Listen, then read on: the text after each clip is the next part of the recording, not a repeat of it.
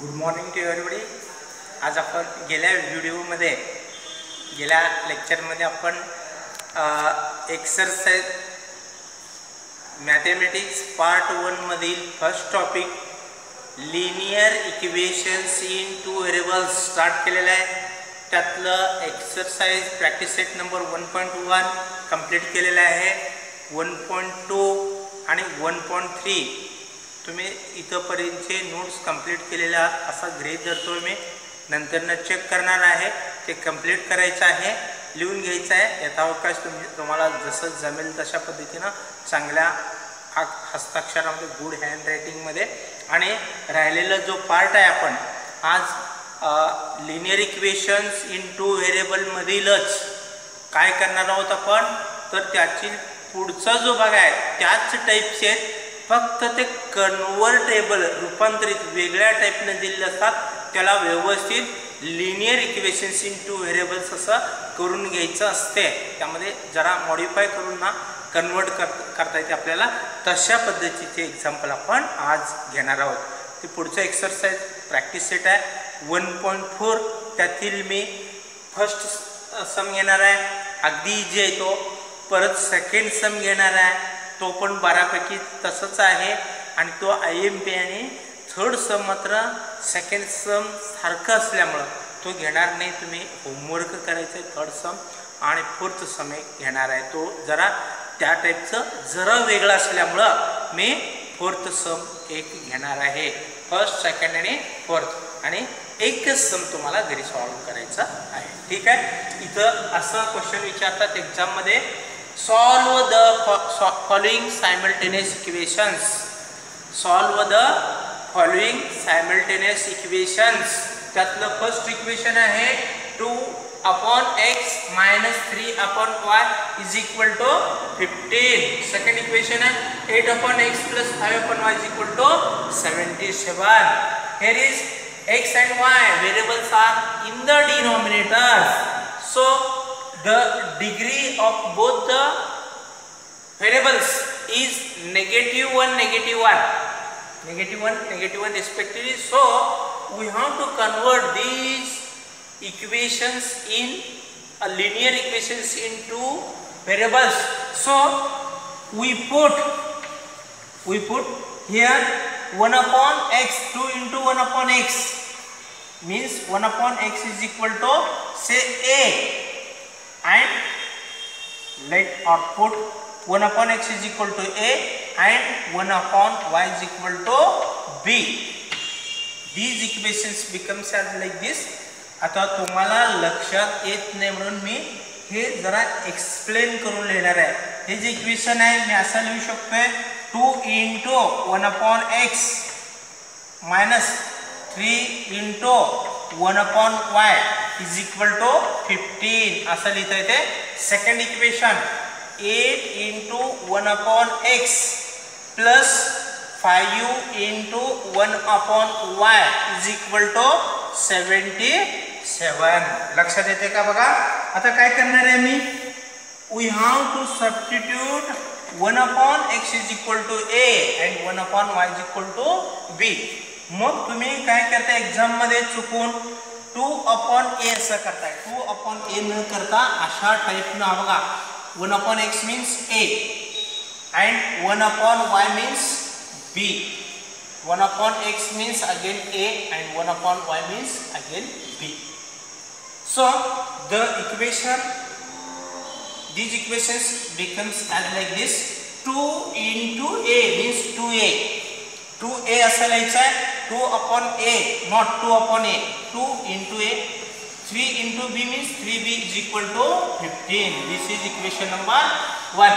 And second one is 8a plus 5b is equal to 77. Equation number 2. This is 72. You understand these two? बघा 1/x म्हणजे a put केलेले आहे, 1/y b put केलेले आहे.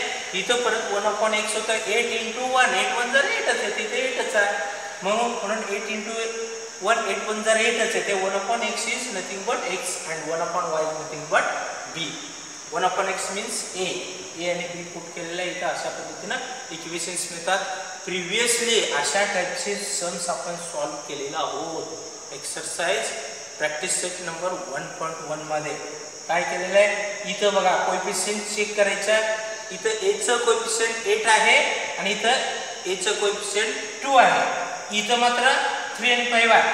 3 च्या टेबलमध्ये 5 नाही आणि 2 च्या टेबलमध्ये 8 आहे. म्हणून मी काय करणार आहे, इक्वेशन 1 मधील या इक्वेशन 1 मधील एचं जे कोएफिशियंट आहे ते 2 च्या ऐवजी मी 8 करणार आहे.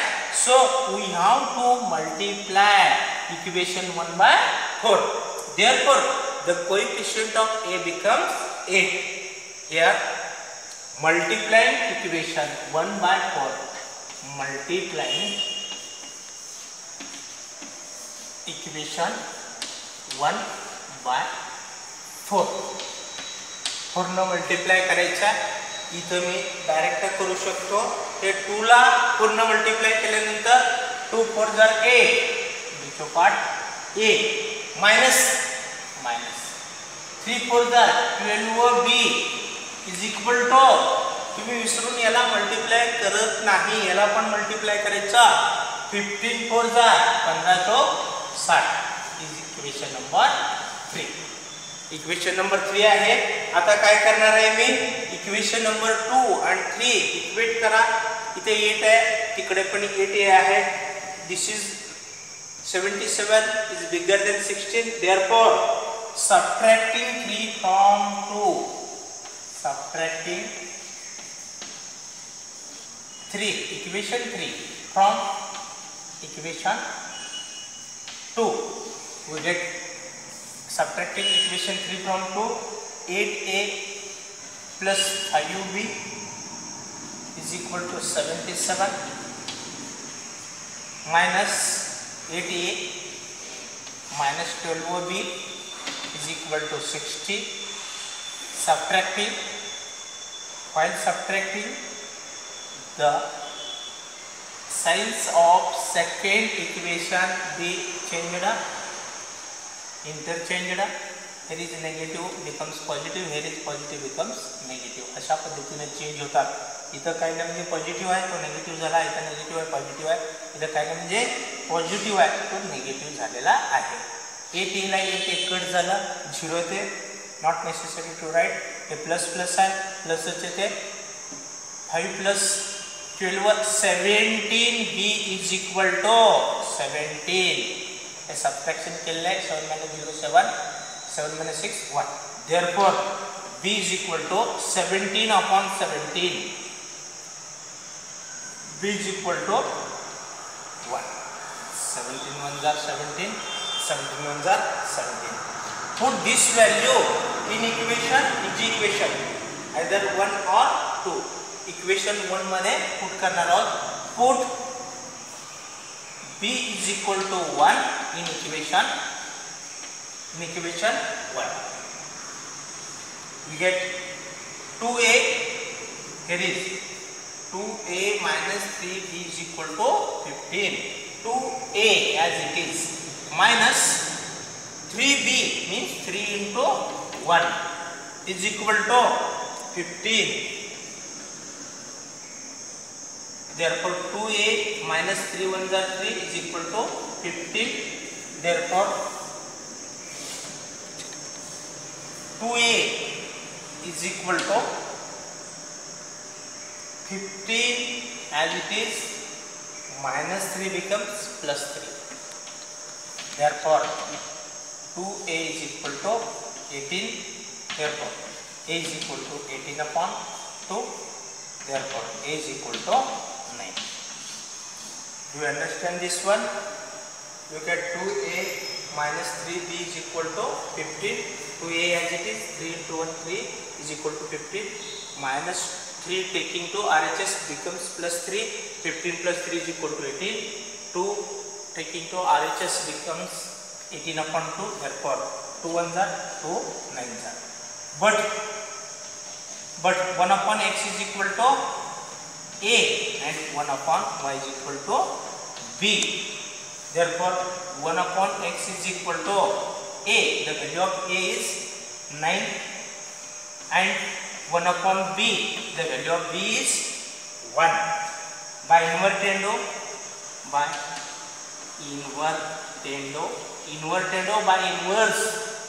inverse means reciprocal. Take a reciprocal. X upon 1 means x is equal to 1 upon 9 and y is equal to 1 upon 1 means 1. These are the values of x and y. Therefore, x is equal to 1 upon 9 and y is equal to 1 is the solution of given equation. Solution, this is x is equal to 1 upon 9 and y is equal to 1 is the required solution. Do you understand? सगळ्यांना समजलं असेल तर आपण हे लक्षात ठेवायचं आहे. तीच सम्स आहेत, फक्त कन्वर्टेबल आहेत. सबस्टिट्यूट करायचं आणि रिसबस्टिट्यूट करायचं आहे. Now we have to second sum solve करून देणार आहे. सेकंड सम मध्ये सेम तसंच आहे प्रोसिजर. इथं फक्त 2 व्हेरिएबल्स आणि खाली दोन्ही एकाच ठिकाणी, म्हणजे असा जरासा सम एवढंच मोठं होतं आधीपेक्षा. मग हे कसं येणार? हे पण कन्वर्टेबलच आहे. 10 into 1 upon x plus y plus 2 into 1 upon x minus y means directly we have to put करू शकता. Put or let 1 upon x plus y is equal to say m other than a, or you can put m instead of m we can put a also, and 1 upon x minus y is equal to n. 2 variables are there, m and n. You can also put any variable other than x and y. x आणि y सोडून तुम्ही कुठलेही variable choose करू शकता as you wish.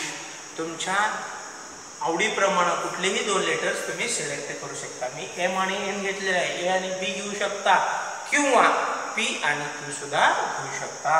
इथं मग equation becomes as like this. 1 upon x plus y is nothing but m. Therefore, equation becomes as like this. 10m plus 2n is equal to 4. This is equation number 1.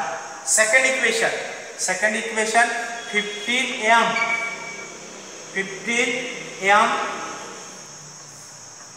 plus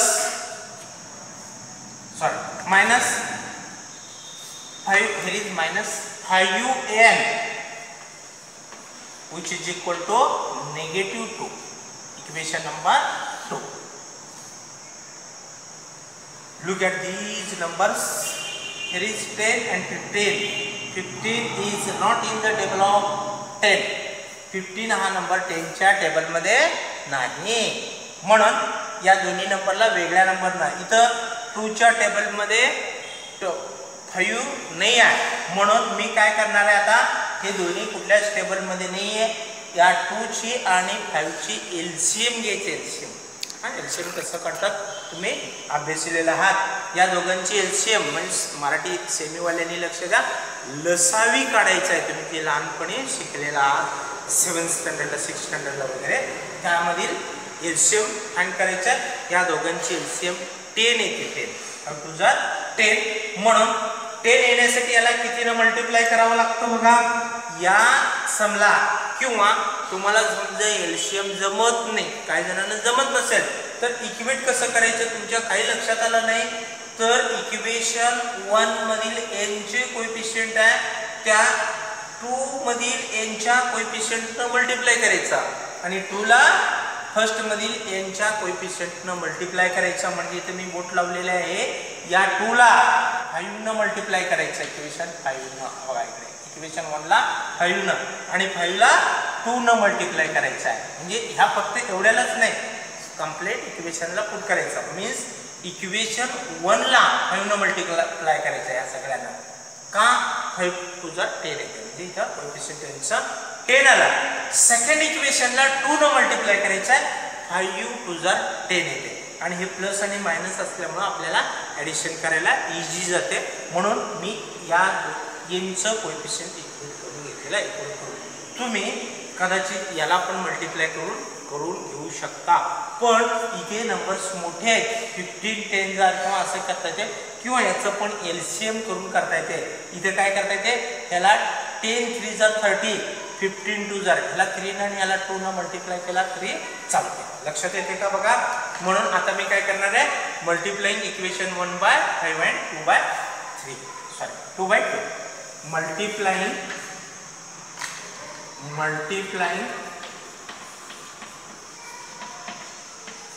equation 1/5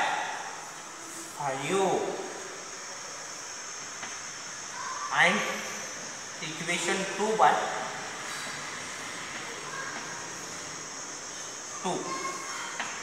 directly me multiply करणार आहे. Equation असं राऊंडमध्ये लिहिलेलं आहे आणि जे number आहे ते 5 न मल्टिप्लाय करायचं. मी 5 ओपन लिहिलेलं आहे. इथं पण राऊंड केलेलं आहे. इक्वेशनला राऊंड करायचे असते, हे ओपनली लिहिलेलं आहे. अशा पद्धतीनं तुम्ही पण लिहायचं आहे तुमच्या नोटबुकमध्ये. त्याच्यानंतर काय करणार आहोत आपण, इथं आहे ना 10 याला 5 न मल्टिप्लाय करणार आहे. याला पण 5 न, याला पण 5 न, याला पण 5 न मल्टिप्लाय करायचं आहे. इथं 5 न मल्टिप्लाय केल्यानंतर 5 10 जार 50m प्लस हे plus 2 × 5 10n is equal to 5 4 जार 20 आलेला आहे. Equation number 3. पण इक्वेशन नंबर 3 आणि 1-2 मिनिटं. सेकंड इक्वेशनला 2 न मल्टिप्लाय करायचं आहे. सेकंड इक्वेशन आहे 2 15 2 जार 15 × 30m प्लस मायनस आहे तर मायनस 5 2 जार 10n. हे बघा कोएफिशियंट इक्वल झालेले आहे. अशा पद्धतीनं तुम्ही इक्वेटिंग कोएफिशियंट पॅटर्न सॉल्व करू शकता. फक्त कुठल्या तरी एक तर आयदर mचं नाही तर nचं कोएफिशियंट इक्वल झाला पाहिजे. त्याला लागून असणारा जो मल्टिप्लायर आहे तो इक्वल झाला पाहिजे. इज इक्वल टू निगेटिव्ह आहे, निगेटिव्ह ॲज इट इज येते 2 2 जार 4. अशा पद्धतीनं इक्वेशन नंबर 4 आहे. त्यानंतर आपण या ठिकाणी बघा दोन्हींचं ॲडिशन करू शकतो. इथं ॲडिंग म्हणला तरी चालेल. इथंच मी ॲडिंग म्हणतो डायरेक्टली, किंवा तुम्ही सेपरेट लिहू शकता. Adding equation number 3 and 4. Me add 3 and 4 म्हणतो सिम्पली. ॲड इक्वेशन 3 and 4 शॉर्टमध्ये लिहिलेलं आहे मी. Add equation 3 and 4. 3 and 4 add करतोय मी. इकडे बघा इथं ॲडिशन केल्यानंतर 50 + 30 80m plus 10n minus 10n get cancel, which is equal to 20 minus 4 is 16. 16 20 मधून 4 गेले. 20 minus 4 16. We have to find the value of m. Therefore m is equal to 16/80, not 80/60. काही विद्यार्थी चुकून 80 / 16 येतात. तिथे 60 न्यूमरेटरला ते चुकून डिनॉमिनेटरला घेत आहे. मोठी संख्या म्हणून तसं घ्यायचं नाही, ॲज इट इज असं घ्यायचं आहे. Therefore m is equal to 16 1 jar 16, 16 5 jar 80, 16 5 jar 80. This is the value of m. Put m is equal to 1/5 in equation check करतोय मी. इथं कुठं ठेवायचं, कसं ओळखायचं बघा. m ची व्हॅल्यू ठेवणार आहे. आधी इथं ठेवलं तरी चालतंय, इथं ठेवलं तरी चालतंय, पण इथं नेगेटिव्ह साइन आहे, इथं पण नेगेटिव्ह साइन आहे. मोस्टली तुमची काही वेळा मिस्टेक होण्याची शक्यता आहे. म्हणून आपण इक्वेशन 1 मध्ये सबस्टिट्यूट करणार आहोत. इथे 10 आहे इंटू m मीन्स 10 × 1/5. इथं plus 2n is equal to 4. 2n is equal to 4. अशा पद्धतीने इक्वेशन आलेलं आहे. इथं दोघांचं हे मल्टिप्लिकेशन होत नाही. 10 / 5 5 1 जार 5, 5 2 जार 10 means 2 × 1 is nothing but 2 plus 2n is equal to 4. Therefore 2n is equal to 4 minus 2, taking 2 to RHS. Therefore 2n is equal to 2. therefore n is equal to 2 upon 2, therefore n is equal to 2 1 जा 2 1 जा 1 upon 1 is nothing but only 1. इथपर्यंत आपण m आणि n च्या values आपण find केलेला आहोत. पण आता काय करताय, काही विद्यार्थी चुकून इथंच value लिहिताय, therefore 1 upon 5 and 1 is the solution of given simultaneous. पण हे रॉंग आहे. ते m आणि n आपण घेतलेले व्हॅल्यूज आहेत, सबस्टिट्यूट केलेले आहेत. रिसबस्टिट्यूटिंग करायचं म्हणजे replace the values of m and n, replace the values of m and n. इथं m ची आणि n ची व्हॅल्यू इथं पुट केलेलं आहे. इथं बघा या ठिकाणी 1 upon x plus y is equal to, इथं m आहे, m च्या ऐवजी इथं आपण m ची व्हॅल्यू लिहिणार आहे 1 upon 5, comma 1 upon x minus y is equal to, इथं n ची व्हॅल्यू 1 सबस्टिट्यूट करणार आहे. इथं 1 upon x plus y is equal to 1 upon 5 equation हे असं मिळालं आणि n ची व्हॅल्यू 1 आलेला आहे. इथे m ची व्हॅल्यू इथं दाखवतोय मी 1 upon 5 आहे. त्यानंतर 1 upon x minus y is equal to 1. इन्व्हर्टेंडो करायचा. इन्व्हर्टेंडो केल्यानंतर बाय इन्व्हर्टिंग किंवा क्रॉस मल्टिप्लिकेशन करा, कसंही करा, बाय इन्व्हर्टेंडो मीन्स किंवा क्रॉस मल्टिप्लिकेशन केला तरी चालेल, कसंही करा. आपल्याला दोन इक्वेशन मिळतील. Equation 1 x plus y is equal to 5, equation number 5 and second equation मिळते x minus y is equal to 1. This is equation number 6. दोन इक्वेशन मिळालेले आहेत. तर परत इथं बघा याचं कोएफिशिएंट 1 आहे, याचं -1 आहे. परत इक्वेशन आपल्याला 5 आणि 6 ऍडिंग करावं लागेल. म्हणून adding equations 5 and 6, therefore x plus y is equal to 5 plus x minus y is equal to 1. आता x plus x to x, y minus y get cancel, which is equal to 6. Therefore x is equal to 6 upon 2 means x is equal to 1. 3. 2 1 जा 2 3 जा 3. Therefore put x is equal to 3 in equation. यातल्या equation मधलं जे plus आहे ना तिथं ठेवायचं. हे दोन नाही, इथं प्लस आहे म्हणून मोस्टली इथं 5 मध्ये सबस्टिट्यूट करायचं आहे. Equation 5 put x is equal to 3 in equation 5. Instead of x we have to put 3 plus y is equal to 5. Therefore y is equal to 5 minus 3. 5 minus 3 is equal to 2. Y is equal to 2. Therefore x y is equal to, the value of x is 3 comma y is equal to 2 is the solution.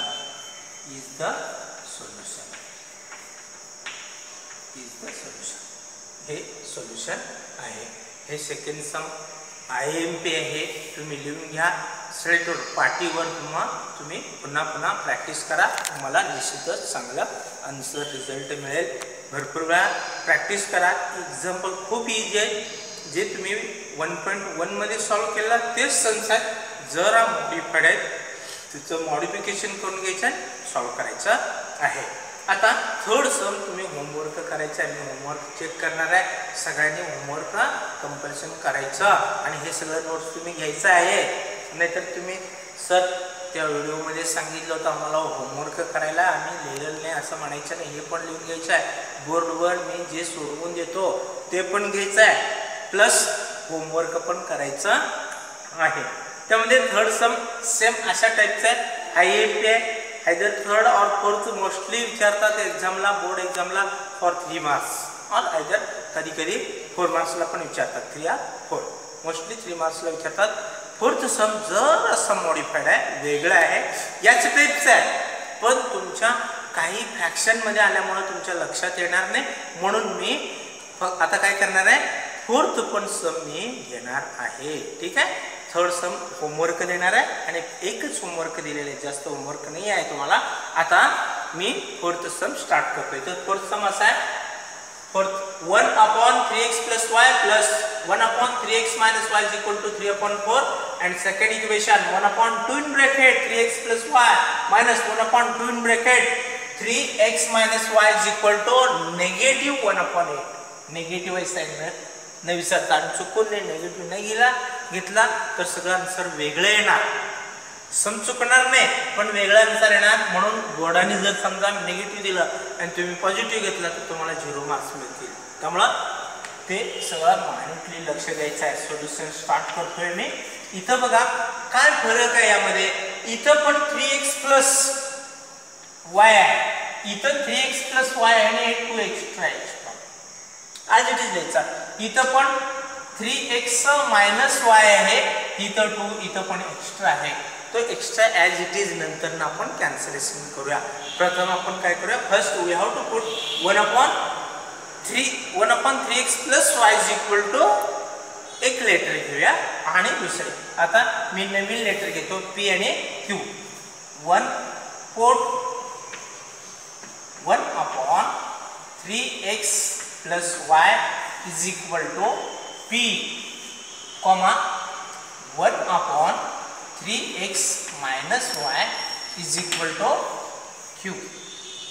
दोन letter घेतलेलं आहे.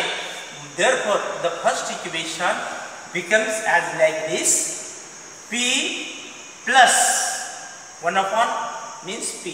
This is whole P, and this is Q. Q is equal to 3/4. This is equation number 1. लक्षात येते का बघा. मी तुम्हाला कळण्यासाठी असं लिहिलेलं आहे.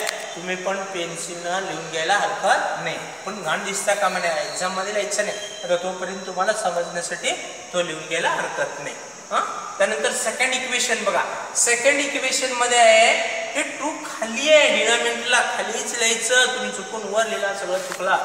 1/3x + y मीन्स न्यूमरेटरला येणार P, इथे येणार P/2 आणि इथे मायनस इथे Q/2 is equal to -1/8. Equation number 2. आता बघा स्टँडर्ड फॉर्म मध्ये आहे का, हे आहे P + Q is equal to 3/4 आहे. चांगलं आहे. इथे P/2 - Q/, हे चांगलं नाही आहे का, डिनॉमिनेटरला 2 आहे. इथं पण हे चांगलं नाही आहे. डिनॉमिनेटरला फ्रॅक्शन मध्ये फ्रॅक्शन असलं तरी आपल्याला करता येते, पण फ्रॅक्शनचे ॲडिशन सबट्रॅक्शन तुम्हाला इतकं फ्लुएंटली जमत नाही. म्हणजे स्पष्टपणे सांगायचं झालं, अगदी व्यवस्थितपणे अचूक जमत नाही. काही वेळा चुका होण्याची शक्यता असते. So we have to cancel this 4 in the denominator आणि इथलं 2 आणि 8 ला कॅन्सलेशन करणार आहोत. त्यासाठी काय प्रोसिजर आहे तुम्हाला सगळ्यांना माहिती आहे. जे नको असते त्याला काय करायचं आहे, मल्टिप्लाइंग करायचं. डिनॉमिनेटरला जर नंबर असेल, तो नंबर आपल्याला घालवायचा असेल तर आपण काय करतोय, मल्टिप्लाइंग करतोय. आणि न्यूमरेटरला जर नंबर असेल, तो नंबर नको असेल तर घालवण्यासाठी डिव्हिजन करतो. नीट लक्षात ठेवा. कीप इन माइंड दॅट इथं here is the number in the denominator is cancelled by multiplying the LCM of denominator. इथे एकच आहे, डिनॉमिनेटर एकच आहे 4, म्हणून याला पूर्ण मल्टिप्लाय केलं सगळं व्यवस्थित होईल. आणि याला मात्र इथे 8 आहे, इथे 2 आणि 2 आहे. 2 आणि 8 ची LCM 8 येते, म्हणून LCM न मल्टिप्लाय करायचं. म्हणजे इक्वेशन 1 ला कितीनं मल्टिप्लाय करायचं आहे, यस किती, यस 4. आणि मल्टिप्लाइंग इक्वेशन 2 बाय किती, यस आन्सर द्या, यस 8. लक्षात आलं. ठीक आहे. इथे लिहितोय मी multiplying equation 1 by 4 and equation 2 by 8. लक्षात येते का बघा. मग आता हळूहळू मी मल्टिप्लाइंग करून घेणार आहे. कॅन्सलेशन लक्षात येणार नाही म्हणून एक स्टेप वाढवणार आहे, डायरेक्ट करत नाही. इथं काय करतोय मी, डायरेक्टली इथे मला 4P + 4Q is equal to 3 answer येते, पण कसं आलं ते कळत नाही म्हणून मी मल्टिप्लाय करून दाखवतो. 4 × P plus 4 into Q is equal to 4 into 3/4. या 4ला 4 कट झाला. therefore 4p plus 4q is equal to 3 equation मिळालेलं आहे. आता याला इक्वेशन नंबर 3 आपण कॉल करतोय. आणि सेकंड पण इथंच लिहितो. तर तिकडे बघा, नीट लक्ष द्या. इकडे बोर्डवर लक्ष असू द्या तुमच्या. हे नीट सम बघून घ्या. मी याला काय करणार आहे, याला 8 न मल्टिप्लाय करणार आहे. 8 न मल्टिप्लाय करणार आहे. इथं पण 8 न मल्टिप्लाय करणार आहे आणि इथं पण 8 न मल्टिप्लाय करणार आहे. ते कसं करतो पुढे बघा. इथं बघा 8 into p/2. 8 into p/2. डिनॉमिनेटरची line पूर्ण मारली तरी चालते, अर्धी मारली तरी चालते. मायनस 8 इंटू q/2 इथं इज इक्वल टू, इथं 8 इंटू बघा इंटू येते आणि इथं निगेटिव्ह आल्यामुळं आपण ब्रॅकेट घालतोय. समजा चुकून तुम्ही हे इंटू नाही लिहिला, 8 - 1/8 लिहिला तर सगळं रॉंग आलं. इंटू करायचं, हे इंटू साईन नाही लिहिलं तरी चालते, पण ब्रॅकेट कंपल्सन पाहिजे. ब्रॅकेट कंपल्सन हवा. इथं काय करतोय मी, कट होते, कट करतो. 2च्या टॅबलेटमध्ये येत आहे 2 1 जार 2 4 जार 2 1 जार 2 4 जार. इथं 8ला 8 कट झाला न्यूमरेटरला आणि डिनॉमिनेटरला. मग इथं रिमेनिंग पार्ट लिहून घेतोय मी. 4p minus 4q is equal to 8 cut झाले, निगेटिव्ह 1 येते, निगेटिव्ह 1. ह्याला इक्वेशन नंबर 4 देणार आहोत आपण. 3 आले नाही का, हो तिकडे लक्षात आलं. इक्वेशन नंबर कंटिन्युटी तुम्ही चेक करायचं आणि चुकून 5 दिला फारसं वेगळं नाही, तुम्ही काही देऊ शकता. हां, पण डबल द्यायचं नाही, एवढी खबरदारी. या इक्वेशन 3चं ऑब्झर्वेशन करा आणि तिकडे 4 आहे त्याचं पण ऑब्झर्वेशन करा. तिकडे टाको 4 ते बघा 3 आहे, हा इथं 4 आहे. ह्या दोघांचं बघा क्यूचं कोएफिशियंट बघा -4q आहे, इथं +4q आहे. म्हणजे ऑलरेडी इक्वेट करून आलेले आहे. दोन्हींचे कोएफिशियंट इक्वल आहेत, साइन डिफरंट आहेत. समजा नीट लक्ष द्या. परत एकदा रूल फॉलो करा. 1.1 मध्ये मी सांगितलेलं आहे, परत एकदा सांगतोय. कोएफिशियंट इक्वल असेल, साइन वेगवेगळे असतील, डिफरंट असतील, तर आपण ॲडिशन केल्यानंतर दोन्ही क्यूचं कॅन्सलेशन, इलिमिनेशन होते, इलिमिनेशन. आणि जर समजा दोन्हींची साइन सेम असतील तर सबट्रॅक्शन केल्यानंतर तो जो व्हेरिएबल आहे तो इलिमिनेट होतो. आता ॲडिशन करावं लागेल इक्वेशन 3 आणि 4. मी इथे लिहितोय ॲडिंग 3 आणि 4. Adding equations 3 and 4. First we can write equation 3 as like this. 4p दिसते का बघा, 4p plus 4q is equal to 3. इथे लिहितोय 4p plus 4q is equal to 3. आणि सेकंड इक्वेशन प्लस ॲडिशन आहे, प्लस फोर्थ इक्वेशन आहे 4p minus 4q is equal to -1. Negative 1 आहे equation. ॲडिशनच्या वेळी साइन इंटरचेंज करायचं नाही, चुकूनही करायचं नाही. हां, फक्त सबट्रॅक्शनच्या वेळी साइन चेंज करायचं आहे. लक्षात आलं असेल तुमच्या. इथं काही जण ॲडिशनच्या वेळी चुकून साइन चेंज करतात, ते करण्याची गरज नाही. आता ॲडिशन आहे, ॲज इट इज ॲडिशन करायचं. 4 + 4 8p आलं, कट होते 4p minus 4q plus minus इकडे कॅन्सल इज इक्वल टू, इथं नेगेटिव्ह आहे, इथे ॲडिंग म्हटलं तर तुम्ही काय करता 3 + 1 4 म्हणून असं असते नाही. मग किती येते सांगा, 3 - 1. 3 - 1 मीन्स करेक्ट किती, यस q. आता बघा, therefore to find value of p transfer it to RHS, it becomes p is equal to 2/8. therefore p is equal to, मी इथे कट करतोय, 2 1 जार 2 4 जार 1/4 आन्सर आलेला आहे. आणि आता पहिल्यांदा आपल्याला कशाची व्हॅल्यू मिळाली, p ची. आता q ची व्हॅल्यू फाइंड करण्यासाठी आपल्याला ही व्हॅल्यू कुठंतरी पुट करावं लागेल. कुठं पुट करायचं, put p is equal to 1/4 in equation बघायचं, मग पुट करायचं, अंदाजे नाही करायची. हे चांगलं नाही, हे चांगलं आहे. 3 मध्ये पुट करणार आहोत आपण, इक्वेशन नंबर 3 मध्ये. बाकीचे सगळे 12 3 चांगला आहे. 3 मध्ये पुट करणार आहोत, बघायचं. 3 मध्ये इक्वेशन दाखवतोय 4p + 4q = 3. 4p म्हणजे 4 × 1/4, 4 × 1/4 plus 4Q is equal to 3 असं इक्वेशन आहे. बाकीचे ॲज इट इज लिहिलेलं आहे मी. ह्या 4ला 4 कट होते. आता मी इकडे बघा 4ला 4 कट केलेलं आहे. मग इथं 1 × 1 1 + 4Q इथं असं इक्वेशन येते 1 + 4Q इज इक्वल टू 3. आता मी काय करणार आहे 4Q आहे 4Q as it is equal to 3 - 1 इथे +1 आहे तिकडे -1 होते. इथं 4Q इज इक्वल टू 2 आला. Therefore Q is equal to 2/4. Therefore Q is equal to 2 × 1 = 2 2 × 2 = 4 cut झाला 1/2. अशा पद्धतीनं P आणि Qच्या व्हॅल्यूज आलेले आहेत. पण it is not a final answer.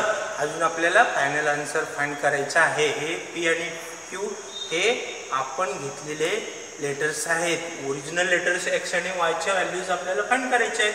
मग ह्या दोन्ही व्हॅल्यूज आपण काय करायला पाहिजे रिसबस्टिट्यूट म्हणले ना हे पुट म्हणले ना तिथं पुट करावा लागेल. इथं बट म्हणले ना तिथं पुट म्हणले इथं P आणि Qच्या व्हॅल्यूज त्या पुट करावा लागणार आहे. आता पुट करून घेऊ आपण. इकडे बघा आता पुट करतोय.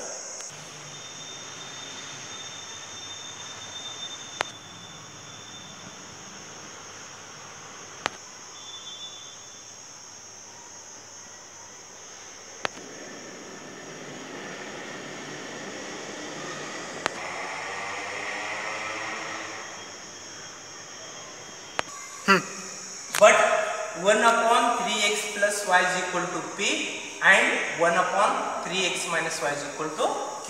The value of P is 1/4 तुम्हाला दाखवलेलं आहे. Q ची 1/2 आहे म्हणून इथे मी लिहितोय 1/3x + y is equal to P. The value of P is 1/4 and second 1/3x - y is equal to Q. The value of Q is 1/2. तुम्ही बघितलेला आहात. त्यामध्ये मी याचा इन्व्हर्ट टेंडो करतो किंवा by cross multiplication 4 × 1 is equal to असं ते directly लिहिलं तरी चालते किंवा bye 3x + 4y is equal to 3x + y is equal to 4 equation number 5 number आले. आणि दुसरं equation 3x - y is equal to 2 equation number 6. 4 number 6 number चुकलं असलं तरी प्रॉब्लेम काही येत नाही. तरी सुद्धा आपल्याला नंबर लक्षात ठेवा डबल होता कारण 5 आणि 6 नंबर आलेले. इथं ऑब्झर्वेशन केल्यानंतर असं येईल की इथं +y आहे इथं -y आहे म्हणजे दोन्हींचं ॲडिशन करावं लागेल. लगेच आपल्याला x ची व्हॅल्यू मिळते. Adding equations 5 and equation 6. Equation 5 and equation means equation 5 and 6 both equation 5 as it is 3x + y is equal to 4 plus 3x - y is equal to 2. 3x + 3x 6x. y - y get cancel is equal to 6. That is x is equal to 6/6. Therefore x is equal to 1. Now substitute put x is equal to 1 in equation 5. 5 मध्ये आपल्याला put करावं लागेल. इथं 5 चं equation आहे 3 × 1. बघा x च्या ऐवजी इथं काय नाही म्हणजे मल्टिप्लिकेशन साइन असते 3 × 1 3 × 1 + y is equal to 4 + y is equal to 4 आलेला आहे. 3 × 1 = 3 + y is equal to 4. Therefore y is equal to 4 - 3. बघा therefore y is equal to 4 - 3 4 - 3 1. yes 4 - 3 1. कळालं लक्षात आलं सगळ्यांच्या. आता फायनल आन्सर इथं लिहिणार आहे. शॉर्ट मध्ये लिहितोय मी therefore x, y is equal to x ची व्हॅल्यू 1 आलेली आहे आणि y ची व्हॅल्यू 1 आहे. is the solution of given sentence. is the solution. लक्षात आलं. आपण 1.3 इथं कंप्लीट करतोय. 1.4 कंप्लीट करतोय. 1.5 कडे जाणार आहोत. 1.5 मध्ये सगळे वर्ड्स प्रॉब्लेम्स आहेत. त्याचं कन्वर्जन कसं करायचं हे जर तुम्हाला कळालं, इक्वेशन तुम्हाला तयार करता आलं की तुम्हाला सोल्युशन जमलं. असं सोल्युशन आहे, सॉल्व करणं खूप इझी आहे. फक्त तुम्हाला त्याचं इक्वेशन फ्रेम करता आलं पाहिजे. आणि दुसरी एक गोष्ट, आणखीन एक महत्त्वाची फीचर आहे तुमच्यासाठी, मी तुम्हाला लिहायला सोपं पडावं म्हणून याच्यापूर्वी काही मी आता स्टार्ट करण्यापूर्वी थोड्याशा पूर्वी या फोर्थ सममध्ये काही व्हिडिओज तुम्हाला मी मध्ये येता ब्लॅकबोर्डचे जे सम्स आहेत सोडवलेली गणितं आहेत, ते गणितं तुम्हाला मध्ये मध्ये फोटोकॉपी सारखं तुम्हाला व्हिडिओ करून पाठवलेलं आहे. ते पॉज करून तुम्ही नोट्स घेऊ शकता. याचं पण मी तुम्हाला पॉज करून देणार आहे. ते पॉज करून घेतल्यानंतर तुम्ही ते तुम्हाला नोट्स घेण्यासाठी मदत होईल. ठीक आहे, आपण वर्ड्स प्रॉब्लेम स्टार्ट करणार आहोत. त्याच्यापूर्वी हे पॉज बघा. ठीक आहे,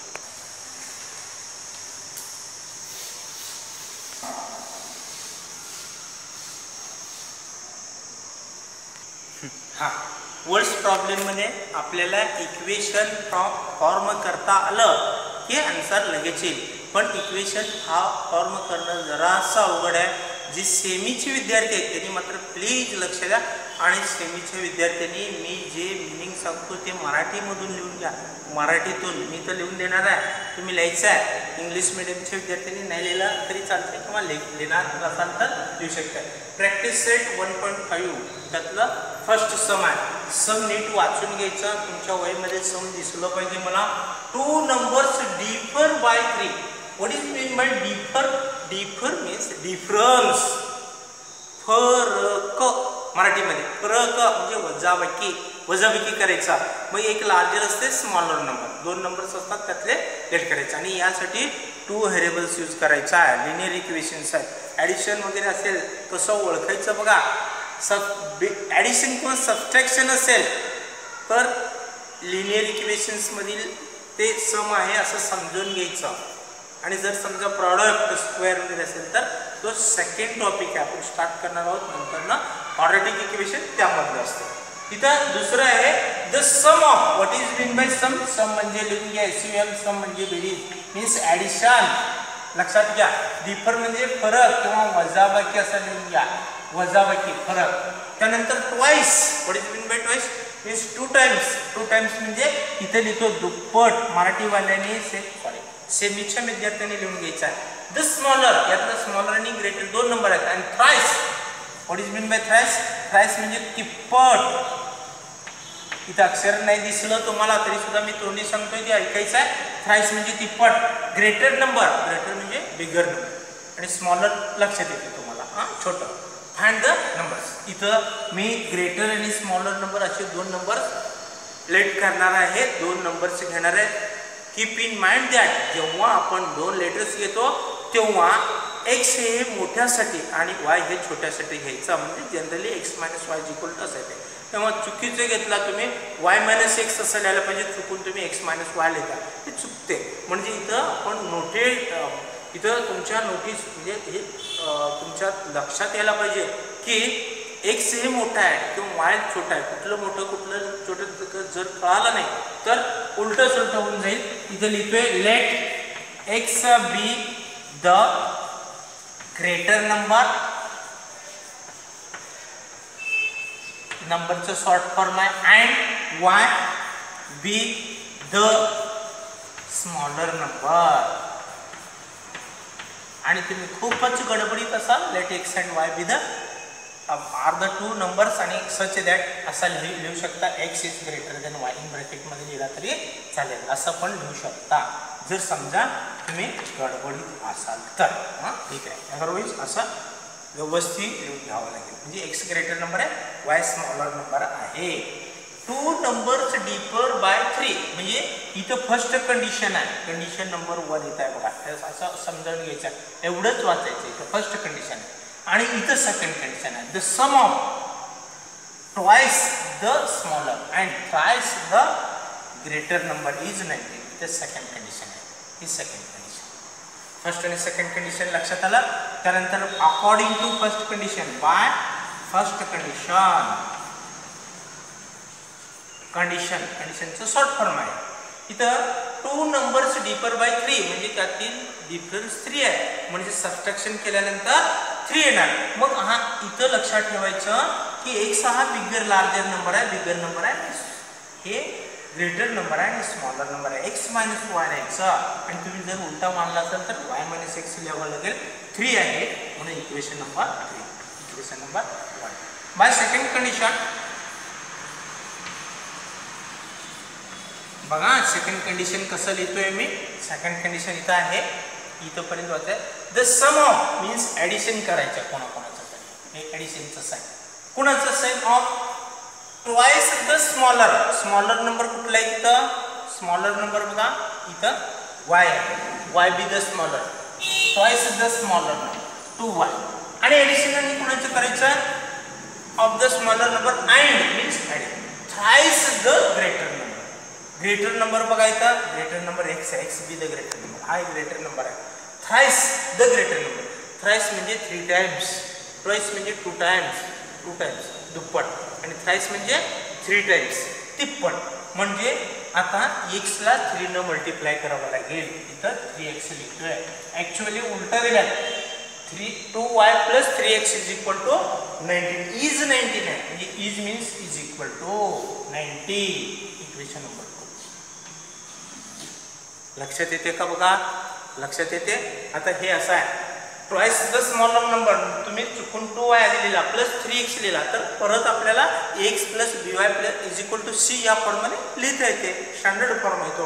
आता इथं हे मी तुम्हाला एक मेथडचं नाव सांगितलं होतं, पण त्या मेथडची सम्स मी सॉल्व करून दिलेले नाही. पण आज मला तो योग आलेला आहे, तर या मेथडचं नाव आहे इक्वेटिंग कोएफिशिएंट मेथडनं सॉल्व करून देणार नाही, इलिमिनेशन बाय सबस्टिट्यूशन मेथड म्हणून आहे. तो अत्यंत इझी आहे, इझी, अगदी सोपं, अगदी तुम्ही ते बघितलं असाल तर सर. त्यामुळं आज मी त्या नवीन मेथडनं शिकवणार आहोत, म्हणून तुम्ही सगळ्यांनी नीट लक्ष देऊन ऐकायचं आहे. नवीन मेथड कसं आहे तर आपण ग्राफमध्ये 1.2 मध्ये आपण काय करत होतो, एका कोएफिशिएंटची व्हॅल्यू काढत होतो. आता टेबल तयार करण्यासाठी तसं इथं कुठल्याही एका इक्वेशनचं तसं व्हॅल्यू फाइंड करायचं. कुणाचं काढणं सोपं जातं ते कसं ओळखायचं. आता 3x 2y आहे, इथे 3 आणि 2 आहे, कोएफिशिएंट 1 नाही आहे. दुसरं इक्वेशन चेक करतोय मी, इथे x मायनस y आहे, याची दोघांचे कोएफिशिएंट 1 आहे, म्हणून मी x इथंच ठेवतो, y तिकडे जाते म्हणजे x ची व्हॅल्यू मिळते. मग फ्रॉम इक्वेशन 1 मी डायरेक्ट लिहितोय इथं, फ्रॉम इक्वेशन 1 कसं लिहितोय बघा. फ्रॉम इक्वेशन 1 x ची व्हॅल्यू फाइंड करणार आहे मी. x is equal to minus y होतं ते प्लस झालं आणि प्लस 3 इथं काय म्हणजे प्लस 3. हा इक्वेशन नंबर 3 आला. जवळ आपलं उत्तर आलेलं आहे. हे x ना 1 वरून आपण फर्स्ट वरून हे इक्वेशन मिळाले आणि ते सेकंड मध्ये पुट करायचा. जर समजा सेकंड वरून काढलं की फर्स्ट मध्ये पुट करायचा, लगेच कॅन्सलेशन होऊन आपल्याला आन्सर मिळाला. आता किती इझी आहे बघा. Put this value, putting the value of equation 3 in equation 2. Equation 3 in equation 2 हे 3 2 मध्ये सबस्टिट्यूट करायचं. इथं बघा 3 इन ब्रॅकेट x ची व्हॅल्यू ब्रॅकेट घालून लिहायचं आहे y plus 3 plus 2y is equal to 19. बघा इलिमिनेट झाला 3 इंटू y 3y प्लस 3 3 जा 3 3 9 plus 2y is equal to 19. हे बघा 3y 2y ॲडिशन होते, 9 ला तिकडे घ्यायचं, 5y is equal to 19 minus 9. therefore y is equal to x step लागतो मी 10/5 ला आपण घेतलेलं आहे, सबट्रॅक्शन पण केलेलं आहे. त्यानंतर y is equal to 5 1 5 होता, 5 1 5 होता, हे मिळालेलं आहे y चे. Put y is equal to 2 in equation 3 मध्येच पुट करायचं आणि फास्ट मध्ये आन्सर येते बघा किती फास्ट मध्ये. x is equal to y 2 into y plus 3 2 plus 3 that is x is equal to 5. Therefore greater number is 5, smaller number is 2. find those numbers, therefore those numbers are, find the numbers, therefore the numbers are, the required numbers are, the required numbers are, यातलं कुठलेही आधी लिहू शकता मी 2 and 5, that is the required answer. जे दोन numbers हवे होते ते 2 आणि 5 आहे. लक्षात आलं? पहिलं सम तुम्हाला समजलं असेल. आता वर्ड्स प्रॉब्लेममध्ये तुम्हाला जास्त अटेन्शन द्यावं लागेल. फक्त तुम्हाला इक्वेशन फॉर्म करता आला पाहिजे, ते फ्रेमिंग तुम्हाला जमलं पाहिजे. बाकी सगळं इझी असतं, इझी मेथड. हे वेगळ्या मेथडनं सॉल्व करून दिलेलं आहे, त्यामुळे तुम्ही बघू शकता. हे 9th स्टँडर्डला ॲक्च्युअली झालेलं आहे तुम्हाला, पण एका दुसरं सम असल्यामुळे जास्त लक्षात आलं नसेल. ह्या मेथडनं सगळ्यात सोपं जाते. मला कमेंट बॉक्समध्ये हे कसं वाटलं ते कळवा. नसेल तर मी आहे ते रेग्युलर मेथडनं सांगेन, ठीक आहे? त्या मेथडनं पण सोडवता येते बरं का हे, आणि त्या मेथडनं तुम्ही सोडवून तुमच्या बुकमध्ये लिहू शकता. हे ह्या मेथडनं न सोडवता मी रेग्युलर दिले त्या मेथडनं पण सोडवू शकता, ठीक आहे? आता नेक्स्ट सेकंड सम. यातलं तुम्हाला बरेच सम्स मी होमवर्क द्यायची माझी इच्छा होती, पण तुम्हाला मिनिंग कळत नाही म्हणून फक्त मी 1 किंवा 2च सम तुम्हाला होमवर्क देणार आहे. थर्ड एक देणार आहे, आणखीन एक सोपं वाटलेल ते एक देणार आहे. 2 देतोय किंवा किंवा maximum me I will try to solve maximum sums. जास्तीत जास्त मी सोडवून देण्याचा प्रयत्न करेन, कारण तुम्हाला प्रॉब्लेम येते काही ठिकाणी. प्रॉब्लेम येऊ नये म्हणून मी मोस्टली मी सॉल्व करून देणार आहे. हे सेकंड सम आहे. Complete the following. हा फ्लो चार्ट दिलेला आहे, फ्लो चार्ट. तो फ्लो चार्ट ऑब्झर्व करायचं आणि हे काय काय आहे त्याच्या प्रॉपर्टीज काय, जॉमेट्रीमध्ये जरा जाऊन त्याच्या प्रॉपर्टीज स्टडी करावं लागेल. काही अवघड नाही तुम्हाला शिक्षणाला. I am a rectangle. What is mean by rectangle? A quadrilateral having each angle 90 degree is called as a rectangle. Definition झालं. डेफिनेशन त्याच्यानंतर प्रॉपर्टीज माहीत असणं गरजेचं आहे. What R the properties of rectangle? एकच रेक्टँगलची प्रॉपर्टी आपण इथं यूज करणार आहोत. The opposite sides of a rectangle are congruent. Opposite, इथे opposite sides आहेत. हे याला कॉन्ग्रुएंट आहे, हे याला कॉन्ग्रुएंट आहे. समजा तुम्हाला एवढं जर समजलं तर you can do this one as a homework. हे तुम्ही होमवर्क म्हणून पण करू शकता. मग होमवर्कसाठी देऊ का मी सोडवून देऊ? काय सोडवून द्या, ठीक आहे, ओके. As you wish. विद्यार्थ्यांच्या इच्छाप्रमाणे चालू आहे आपण. तुम्हाला हवं असेल तर सोडवून देतो. किती इझी आहे बघा. हे रेक्टँगल इथे दिले, आय नंबर रेक्टँगल. हे सगळं आहे. Find the values of x and Y. X आणि वायच्या व्हॅल्यूज फाइंड करायचं आहे. Find my perimeter and area. Perimeter आणि एरिया फाइंड करण्यासाठी तुम्हाला पेरिमीटर आणि एरियाचा फॉर्म्युला येणं गरजेचं आहे. ते फॉर्म्युला मी सांगतो, तुम्हाला येत नसेल. तुम्हाला माहीत आहे 80% विद्यार्थ्यांना ते तुम्हाला फॉर्म्युला माहीत आहे. काही लोकांना काही विद्यार्थ्यांना जर माहीत नसेल तर मी सॉल्व करून देणार आहे. आय रेक्टँगल आहे. इथे लिहितोय द प्रॉपर्टी लिहून घेतोय. The opposite sides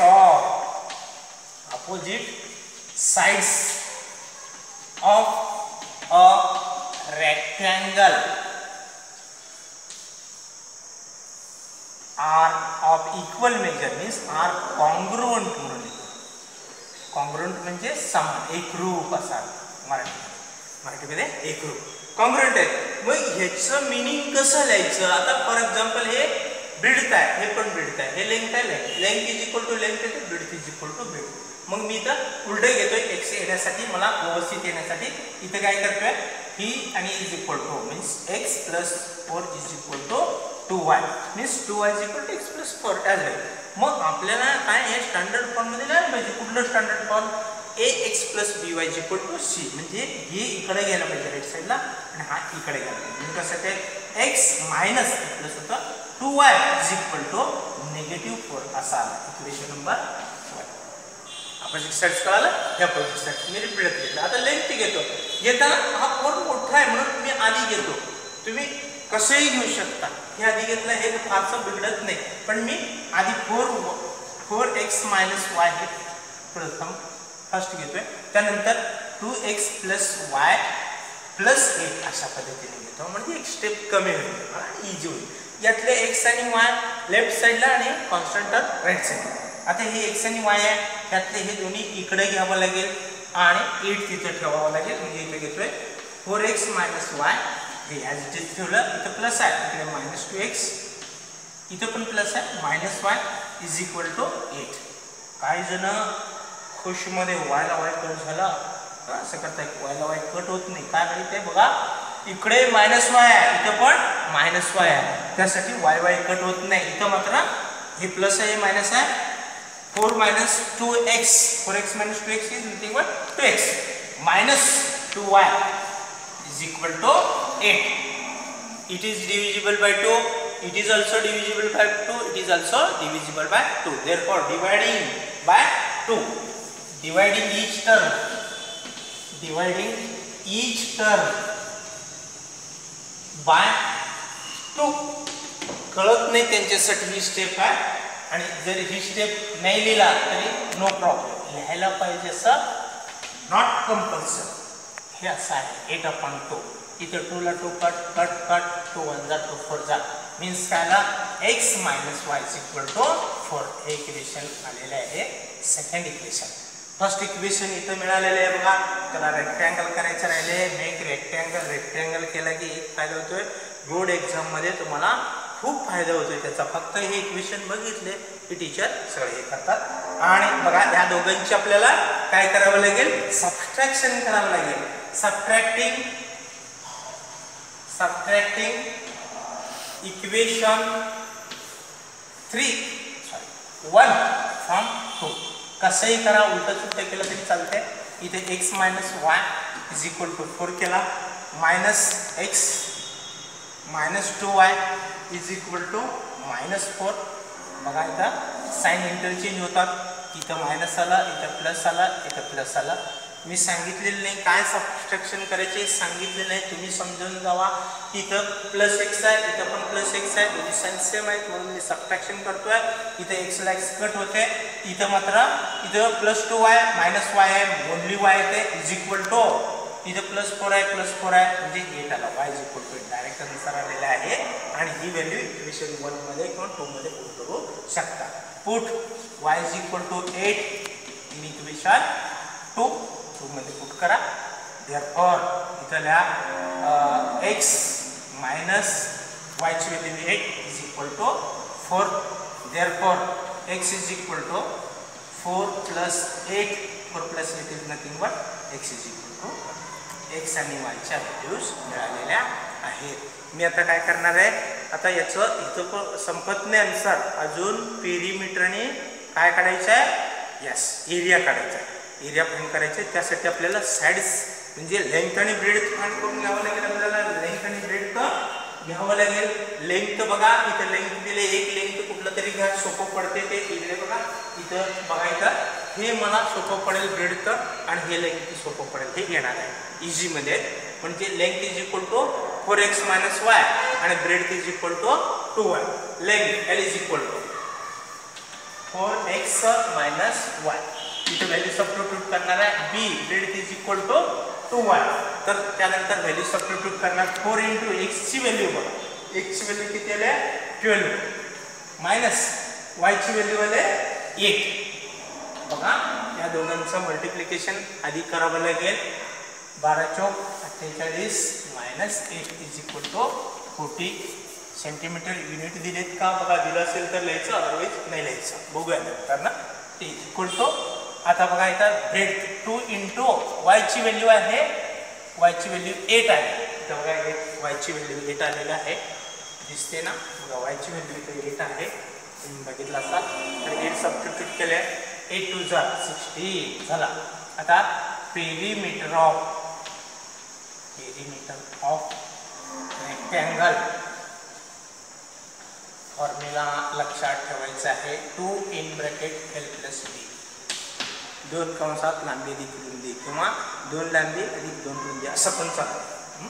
2 into लेंथची value 40 आहे, ब्रेडची व्हॅल्यू 16 आहे, which is equal to 2 into या दोघांची ॲडिशन 56 येते. बघा 56 येते, विच इज इक्वल टू 12 1 ह्याच्या 90 धाने 11.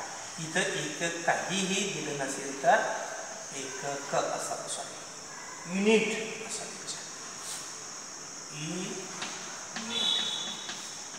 युनिट म्हणजे सेंटीमीटर किंवा मीटरमध्ये असते. ते तिथल्या आता एरिया सांगतात. एरिया फक्त एरिया ऑफ रेक्टँगल फॉर्म्युला बघा. Area of a rectangle. Who will tell me the formula for area of rectangle? Yes. Anybody else? कोणी सांगता? Yes. बरोबर. Length into breadth. तुम्हाला येते बरोबर. L. What is the value of L? 40 into B. B ची value बघा 60. हे बघा फास्ट कसं करायचं 0 लक्षात घ्यायचं नाही. 16 4 जार 16 64 4 64 आणि हे 0 एक्स्ट्रा 0. इथे लिहायचा स्क्वेअर युनिट किंवा चौसेमी मराठीमध्ये. आणि हे बघ square unit. Square unit is the unit. Sir समजा इथे सेंटीमीटर दिलं नसेल तर आपण स्क्वेअर युनिट असं लिहू शकतो, कारण एरियाचं युनिट असते स्क्वेअर युनिट. लक्षात आलं सगळ्यांनी. आता आपण पुढचं सम सॉल्व्ह करून देतो.